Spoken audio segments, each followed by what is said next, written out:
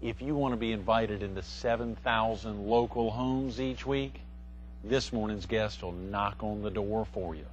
Who is he? You'll meet him coming up next on Carolina People.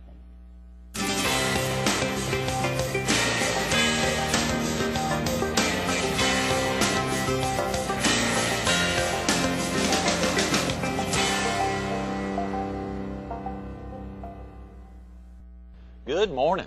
Welcome to Carolina People. This morning we're at Graves Pools and Spas on Highway 544 in Socastee between the Intercoastal Waterway and South Carolina 31. We're focused on our show sponsor, the Myrtle Beach Herald, and we're visiting with its advertising director, Bob Neiman. Good morning, Bob. Hi, Greg. Thank you for coming in early on a Wednesday morning. Hey. A lot going on There's with always something our going show on. sponsor. We've got that. And, I like your jacket. That is fancy. I think our new. producer got you that. Sherry got you, and B.Y. Patel, and I think Jack Thompson got one. Of course, Paul Gable and Tom O'Dare, our editor, Steve Porter. So a group of 7 now having those fancy jackets. I like. These are all name hitters. Yeah. Has that gotten some conversations going on the elevator or in places around town? Whenever I ride the elevators, people look. People look. We had a guest on a couple days ago, Jim Beaudry, who was with us on Monday to kick off the week, and he was highlighting he's from a casket company, Batesville. And on riding an elevator, when someone else on the elevator saw casket, they go, "Oh my God, no, not casket." So you never know what happens on an elevator. Yeah. He claimed it was gasket company and got him to calm down a little bit. Oh, okay. But thanks for coming in, Bob. Real quick about yourself. Are you originally from the area? No, I'm not. I'm actually a transplant from Florida. Florida. But it's okay that I'm here because my wife is in close proximity, being from East Tennessee. Your wife's from East Tennessee, From is Johnson that right? City, Tennessee. Wow. And Yeah. and did you meet her in Tennessee or in Florida? In Florida. You met in Florida. Florida. What got her down there? She was actually working for Eastern Airlines. Oh, good. Yeah. And I met her through traveling on Eastern Airlines. You used to travel a lot? Very, very, very frequent. Very frequent. Weeks at a time, sometimes a month at a time. Oh, come on. Before you got married? Yes. Yeah. That could probably put And when I got married, Is that right? yes, sir. Even after you got married, you were still spending time on planes a lot? A lot. Huh. And now I drive everywhere. Yeah. It's a lot about driving now. When was the last time you were on a plane? Probably about 5 years ago. Is that right? Yeah, I Yeah. don't think I spend much time on planes anymore. No, it's too much of a hassle today. It's not what it used to be yesterday. Right. And if I should go on a flight, I will probably enjoy being on one. But the congestion of getting on board with everything that one has to do these days and getting there early. So if it's within a few hundred miles, I'll drive. Right. You mean pre-9/11 and post-9/11. Oh, yes. That has really impacted him. For your wife, I think you said that Karen was with an airline. So for folks who are either pilots or stewards or otherwise in the airline industry, for them it's probably changed dramatically as well. I'm sure it has. And to what degree, I'm not really certain. But I do know that change is good. And change is something that we have to become accustomed to. You've been in the print industry for quite a while, Bob. You're familiar with change in the newspaper business. When did you first actually join? What was the first newspaper you worked with? Okay, this goes way back. I've been in this business for, I hate to tell you, 40 years. Oh, my God, when you were a child. I was just 12 a years baby. old. Actually, I can go back even further because when I was 12, as you mentioned, I sold the Miami Daily News on a street corner. I had my own corner. You had your own corner own for corner. the Miami. Is it the Herald now? Was The Miami Herald was was separated from the Miami Herald, and the Miami Herald, I believe, purchased the Miami News. The Miami Daily News. Yes, because they went away. One was a morning, one was an afternoon. Right. But then I graduated, and I think when I was 14, I had a newspaper route. Is that right? Not That's just right. on a street corner. I have my own neighborhood. Wow. Yeah. So I kind of had ink in my blood Yeah. for a long time. And what I do best, though, is marketing and advertising. I've always specialized in tourism and economic development. And I enjoy that, either on the client side or on the print side. Right. And I've been doing it for a lot of years with a lot of different cities, a lot Sure. of different papers, a lot of different publications.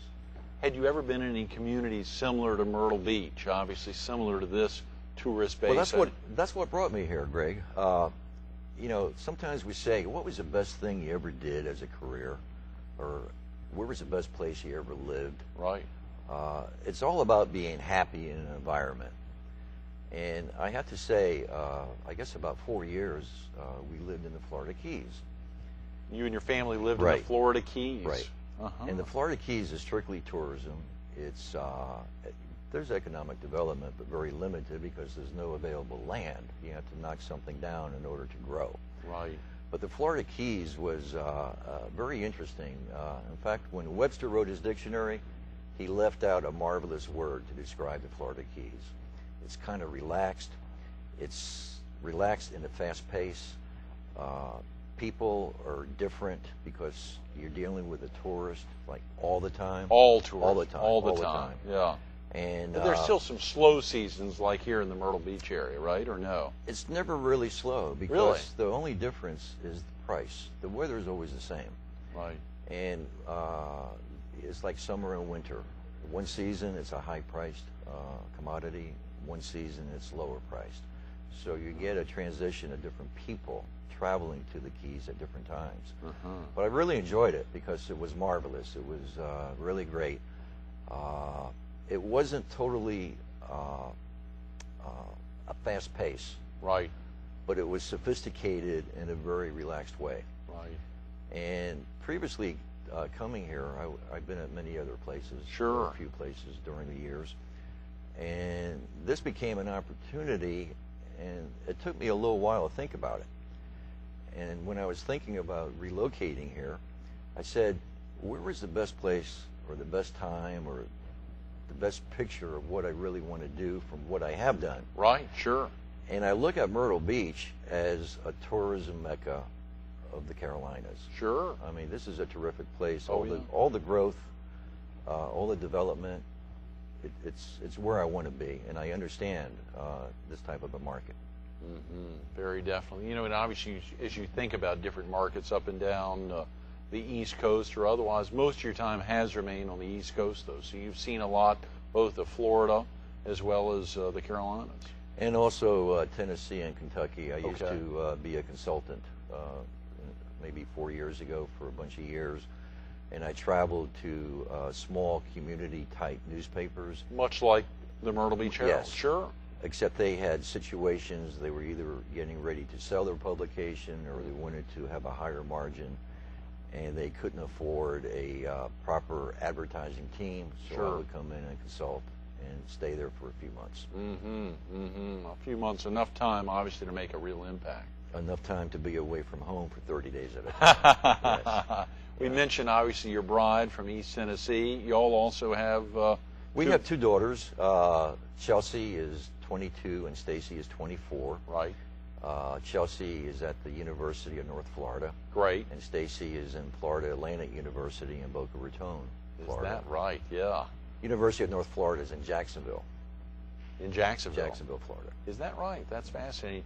Just on Monday, interestingly, we had a guest, that same guy I talked to you about, who had 3 daughters. Yesterday, a guy with 2 daughters, and now you here, 2 daughters. I'll be interested to see how the rest of the week shapes up as it relates to... It'll be interesting. In fact, I'm still looking for the guy that didn't write the book I wanted to read on raising daughters. I'm sure you would have enjoyed one of those at Absolutely. some point. Yeah, yeah. You and Karen have a great field there. You know, when you think about ingredients for growth and you think about either papers you've been in the past, whether your time there in the Keys or in Miami or even in Columbia, when you think about big papers and small papers, what do you think is the main ingredients for growth, let's say even for us here at the Myrtle Beach Herald? Okay, I had to say there's one main ingredient, and that ingredient is the people that work at the paper. Uh-huh. You know, our industry today is not as good as it was years ago. Much like the airline industry. Absolutely. You know, things happen. We were talking about change earlier. And what I like about this specific area and this specific paper being the Myrtle Beach Herald are the people that work there. You know, we have a very high morale. We have a lot of integrity. We have terrific writers. As a matter of fact, our paper, as a reminder to the viewers, Right. produces more news in one weekly issue than all of the other newspapers in this area Right. in any 1 week.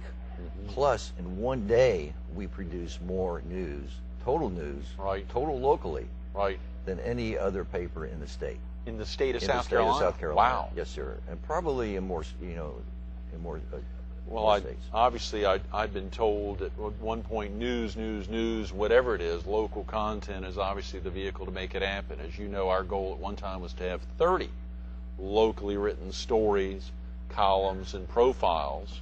We, of course, recently broke that 40 number and consistently hover around the high 30s to the low 40s. So I know, obviously, that should make it a lot easier when folks are looking for local news, or looking for local columns, or looking for profiles of people that they know. They want to see that, and assumably that's a good thing for advertisers as well. We sure see it in local news, whether it's here on Fox or on WPD or BTW or whatever station. Local news is the gravy train for them. Well, what happens, in the real world, whether a new visitor is in our area as a tourist, or a new resident recently relocated, or a local that's been here for many, many years, they have a lot of choices. Right. And if they want to watch the national news, they turn on national news networks like CNN, or the 6 o'clock news, Right. or 7 o'clock news. If they want to know what's happening in the community because they live there, or they're vacationing here, they need a local newspaper. Now, what separates our local newspaper, it's, number one, we're very reader friendly. Over here we have a copy of today's paper. Right, of last week's paper. Last week's paper. Right. It's reader friendly. The way it's designed, the way the look, the appeal, it's terrific. Sure. It's easy to read. And in our paper, unlike a big metro, like, when's the last time you read a very big metropolitan type paper? It probably had 60 or 70 pages. Right. Did Right. you read every page? No, that's right. Well, because you didn't have the time Time. or the interest. Right.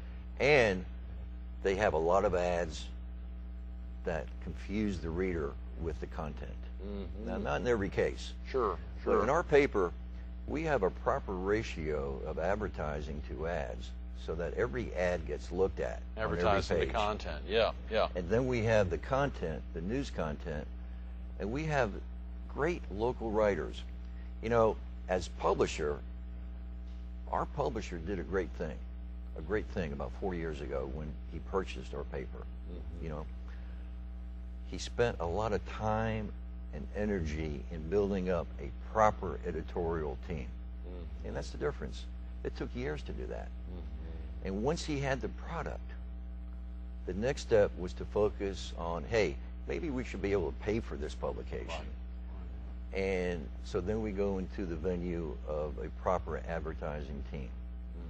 And that's where we are now. We have a proper advertising team. We're growing. Right. As a matter of fact, we weren't quite happy with our circulation outside of the readers that subscribe. Sure. And outside of racks. Oh, yeah. So we recently developed our circulation department and hired a circulation manager. Who's got a tremendous background. I had no idea the extent With blue of chip his companies. Absolutely. He was with the Absolutely. Des Moines Register for years, and as the circulation manager there in Duluth, Minnesota. He's been in major markets like Des Moines as well as relatively small markets. Correct. Right. But what he has done for us is to leverage our newspapers, which are currently being sold in grocery stores, drugstores, convenience stores. Right.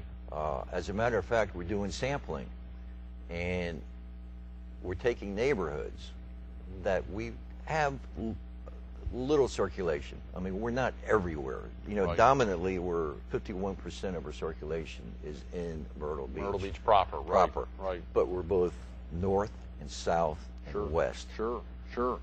And even east a little bit. Right here in Socastee, a very large presence. Correct. As you see on the masthead, Garden City, Murrells Inlet, Myrtle Beach, Socastee, and Surfside Beach.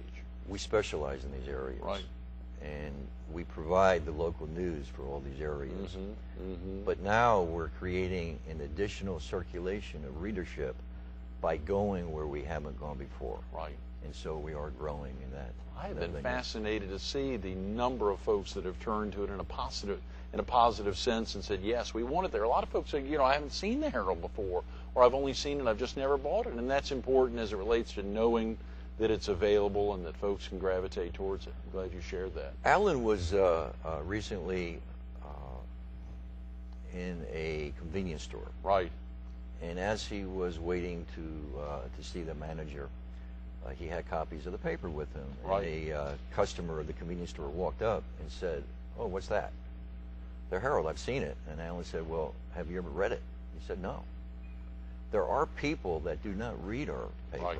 Right. And what we're trying to do currently is to reach out and promote our publication to these people. Oh, yeah, very definitely. Well, obviously, this show's been sponsored by the Herald for a year now. It's our vehicle using what I oftentimes consider, having been in this broadcast industry for more than a decade, as a real powerful vehicle. As we saw this weekend, the number of folks that tuned into the Super Bowl for that, the number of people nationwide, as well as here in the market area. There's a lot of folks broadcast television, sight, sound, and motion, but it doesn't take anything away from the thrill of a newspaper being able to hold it and touch it and feel it and rip it out and mail it to friends and family, as well as using the website, myrtlebeachherald.com, going to the website and being able to link stories off to folks. But obviously the thrill here, the Herald's been sponsoring this show, a great community vehicle show. As you know, as we said just yesterday, a professor from Coastal Carolina University, tomorrow an author of a book, A Profit Building. On Friday, obviously the head of the Horry Georgetown Technical College Foundation. And on Monday, a gentleman who sells caskets in the funeral home industry. As you know, last week we had tremendous guest, Gwen Swinson. So the Herald is reaching out to help underwrite and sponsor a show that's surely dealing with issues that are important to the community. Actually, a reader can qualify this by reading just one issue at a time.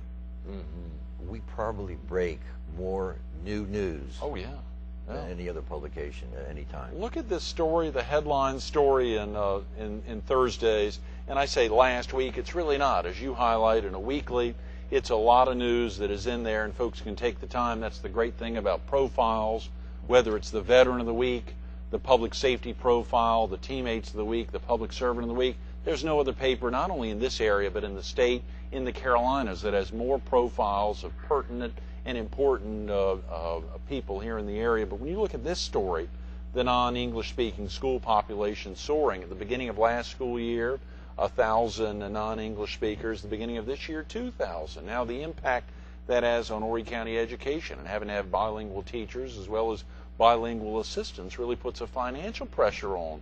Not that it's discouraged, but it just highlights the financial pressures that the Horry County school districts and education have to go through to make sure that their educators, their teachers, can communicate with their students. It's a big deal. Where have you seen this story? Nowhere else except in the Herald. But you see, you hit it, because we are a true local community paper. And what is a composite? What makes up a community paper? It's very simple. It tells everything happening in one day with a week's worth of news. Right. And we have photos of the local people. Right. We have events. We cover sports. Anything that will interest anyone in this community, it's a must read. Right. Because if you're ignorant on what's happening in your own backyard, we have a problem. And the newspaper industry today is having situations like any other industry. Mm-hmm. But a true community newspaper is what a community is all about. Mm-hmm. And we are like the quiet giant that has been waking up for about 4 years. Yeah. And now we're ready like the lion to roar. Right. Because we have the greatest publication, I think we do. Mm-hmm. And we have an audience. And I really like that there are a few people that know nothing about us. And we are taking steps to tell them our story. more than a year now as the largest paid weekly newspaper, community newspaper in the area, markedly larger. And obviously, there are other publications that launch. We've seen some free publications recently take off in the community, both on a weekly basis. What are your thoughts about free publication? Again, not to downgrade anyone. Obviously, having worked in the daily newspaper business forever, you're still a fan of daily news. I've worked in free publications. Right. And I understand them. Our publication is invited into the household. It's requested. And that's the difference. Because when you have a quality product invited into your home, it's as good as direct mail, except there's too much direct mail. And it becomes confusing. But when our folks are having their morning coffee or their evening tea or whatever it is, they can read the Herald. They can spend the time. They're much like the North Myrtle Beach Times or the Ori Independent or the Coastal Observer. They're invited into the home. That's exactly right. The Herald in that same We're all way. invited into the home, but it's what's the content of the paper? I mean, is it something I'm going to enjoy? Is it mostly community? Or is it mostly national, international? Is it statewide? Is it global? Good for, yeah. Is there a lot of negative things happening? Right. We're like a friendly newspaper. We love to report good news. We love it. But there has to be good news for us to report. Right. And if there's something that the consumer or the reader has to know about, it might be negative, we will report the facts. And it's this knowledge that separates us. Right. It's the reporting and the way we do report. Sure. You highlighted at some point, Bob, I believe, advertising being the necessary vehicle to help support, whether it's this TV station, Fox TV, WBTW, WPD, or, of course, newspapers, whether it's the Sun News, the Ori Independent, or, of course, the Myrtle Beach Herald. Advertising has to be a vehicle. You know, when my daughter asked that question, what is advertising? You know, that's an important thing. Why do we have that? Well, let me say one thing. I like all publications. Right. All these publications are terrific. Of course, I'm prejudiced with ours.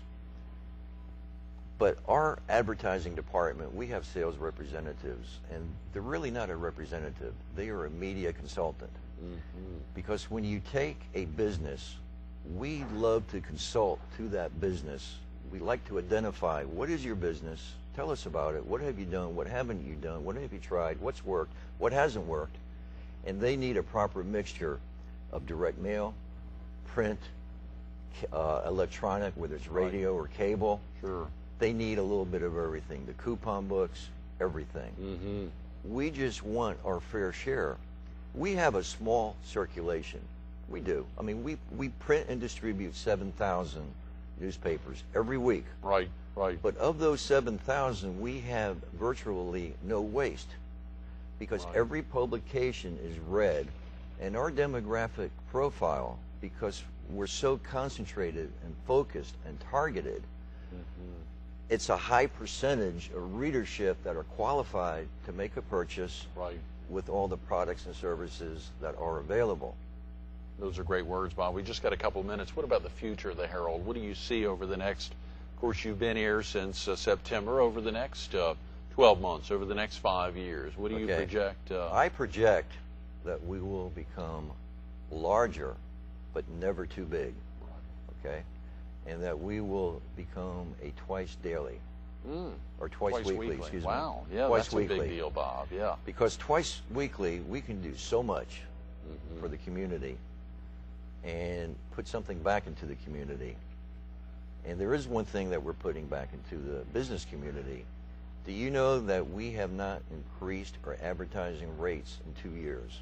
And we made a decision in 2008 because of the economics and the trends. We're putting something back with these businesses. That's tremendous, absolutely. So between advertiser friendly and reader friendly, we're doing our best. And we're always available to consult. We will create ad campaigns. We will do strategic consulting with no obligation. If a viewer wants to learn more about the Myrtle Beach Herald, what's the best phone number to call? Is it the 626-3131? Is that the best number? That's it. And the website? And the website. MyrtleBeachHerald.com. MyrtleBeachHerald.com. Okay, great. In fact, if you look at MyrtleBeachHerald.com, talking about the community, we have a little button you press, you click on, it's called Job Seekers. Right. If anyone out there is looking for a job, all you got to do is fill out the form, send it in to us, and at no charge, we will publish it in the Herald, Wow. and it's on the internet, And on the website at no website. charge. No For charge. folks who are looking for a job.